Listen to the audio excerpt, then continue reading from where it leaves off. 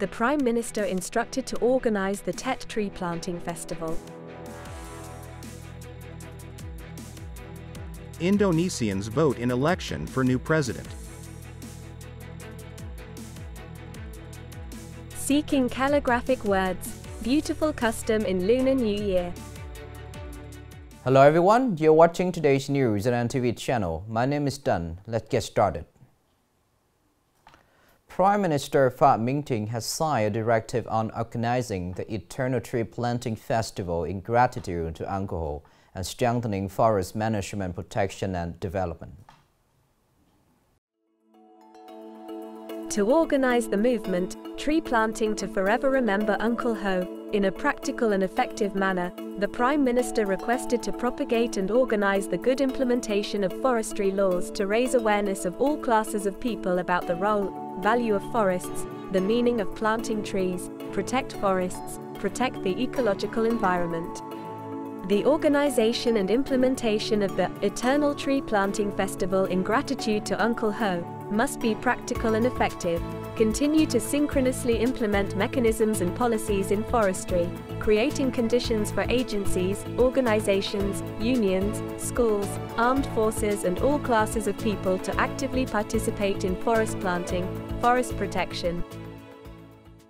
Nearly 205 million Indonesian voters cast their ballots to choose a new president and vice president, making it the largest election in Southeast Asia. 820,000 polling stations opened at 7 a.m. local time and closed at 1 o'clock p.m. the same day. The three candidates running for president include Mr. Ganjar Pranowo, former governor of Central Java, Mr. Anies Baswedan, former governor of Jakarta, and Minister of Defense Prabowo Subianto, who is trying to run for president for the third time. According to regulations, to become the new president of Indonesia, a candidate needs to have more than 50% of the total votes and at least 20% of the votes in more than half of the country's provinces. Currently, voters are paying attention issues such as job opportunities, economic development direction, and the future of Indonesian politics. On February 14, South Korea Joint Chief of Staff reported that North Korea launched several cruise missiles off the eastern coast. According to Yonhap news agency, JCS detected the missiles launched at around 9 a.m. into waters northeast of Wonsan city on the east coast. However, JCS did not specify the number of missiles. In a text message sent to reporters, the JCS stated that the South Korean military has coordinated closely with the US to monitor North Korea's next actions. This is the fifth time North Korea has launched cruise missiles since the beginning of the year. Pyongyang has conducted weapons tests including launching cruise missiles from sea and land. North Korea also fired artillery into the sea near the inter-Korean border in the west. Coming up next are some updated news. During the 4 days of Tet, Kim Lien Relic area welcomed more than 30,000 tourist arrivals who arrived to pay tribute to late President Ho Chi Minh.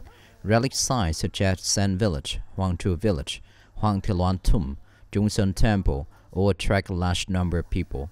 Kim Lien Relic area organized photo exhibitions decorating flowers and miniature in folk style. The Relic Site Management Board mobilized all officials and employees to serve tourists.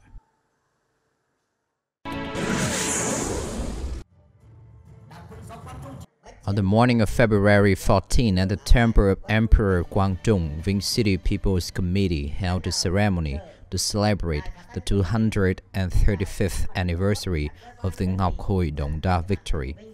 At the ceremony, delegates and visitors together revealed the Ngọc Hồi Đổng Đa victory, commemorating the glorious victories of Emperor Guangdong Nguyễn Huệ, who led the nation's insurrection to defeat 29,000 Qing invaders, establishing a great victory in the nation's history of fighting against foreign invader.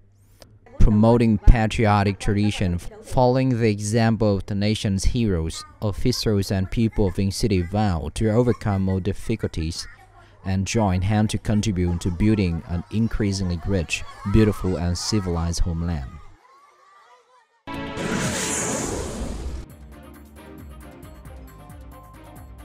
Locals in Vạn Thành Commune, Vạn Ninh District, Khánh Hòa Province, discovered the whale carcass of nearly 1 metric tons in weight washed ashore on February 13th. The leader of Vạn Thành Commune People's Committee says the remains found on Hongam Beach in Vạn Thành Commune were quickly buried following local customs.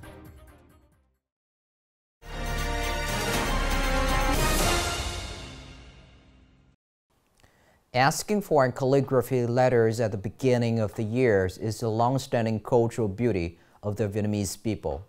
This year, thanks to favorable weather, many people went to sacred spot to ask for calligraphy words. Like many people, on the 5th day of Tet holiday, Mus Cao Thi Ha's family, Hung Lop Commune, Vinh City went to ask for calligraphy word at the beginning of the year. In addition to the Kim Lian relic area, many people and tourists went to temples and pagodas to ask for calligraphy. Duke Hao Pagoda and Emperor Quang Trung Temple, Vinh City are one of the familiar addresses chosen by many people to attend the traditional pen brush opening ceremony and seek calligraphic words.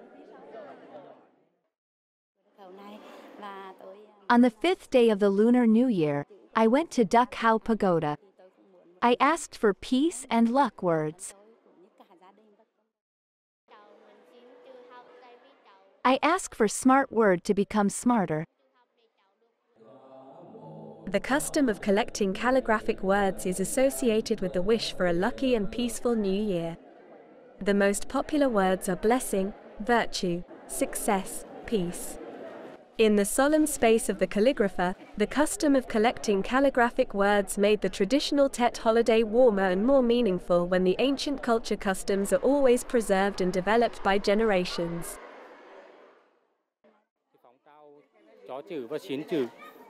In recent years, the trend of asking for calligraphic words has become more and more popular. The most searched word is peace. In the solemn space of the calligrapher, the custom of collecting calligraphic words made the traditional Tet holiday warmer and more meaningful when the ancient culture customs are always preserved and developed by generations. This is the end of the show today. Thank you for watching.